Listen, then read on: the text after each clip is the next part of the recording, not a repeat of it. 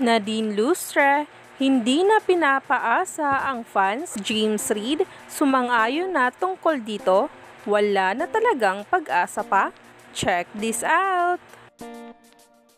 Matapos nga ang successful birthday ni Baby Cal na agad namang umani ng samot-saring reaksyon dahil kung paano nga daw planuhin ni Nadine at James Reid ang kaarawan nito.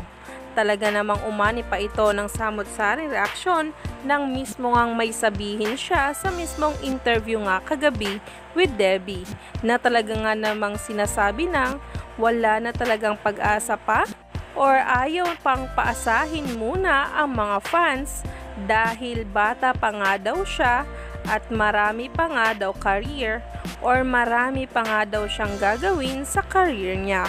Kaya naman nakaani ito at nag-viral nga sa social media.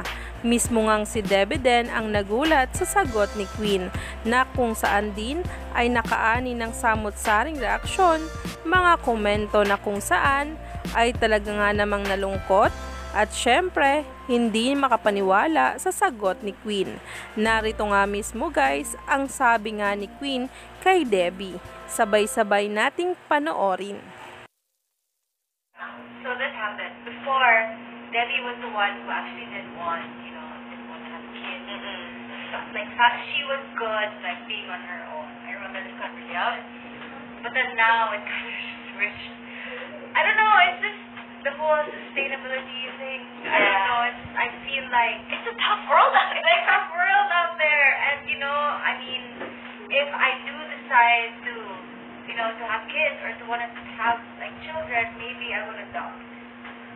That's a great idea. Maybe I would adopt. We'll see. But right now, like, my head is not in there.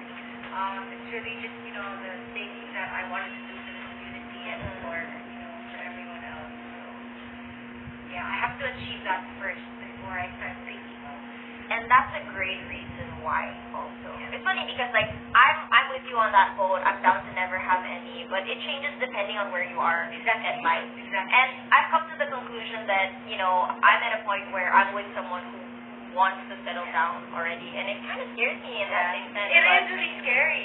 It's really scary, especially if you're at our age too. Like, we're still young. Especially with that, our age and our mindset that we're okay with being alone. We're good, yeah. We're good. Right now we're good, and we're all just focusing on our careers and, like, what we want to achieve. I know a lot of people, though, who at a very young age, like 21 or 22, who are already set in, having kids, settling down. But now, thinking about that, I'm like, wait, pressure. Pressure. It's just, I guess it's really just the mindset that I'm really right. It's really just the situation that we're in. And I respect you for that. Okay, so to all of the fans that are wondering when she'll have kids or family anytime soon, see na lang, okay? We'll see. And hopefully you can respect our decision. Well, mostly hers, but yeah. Yeah, mostly hers. But thank you so much for joining in on this game. That was so much fun, actually. Yes, but we have time. We don't have enough time for Maybe you. next time. One more more. question? Okay, sige. Okay, one Pick more. something. Okay.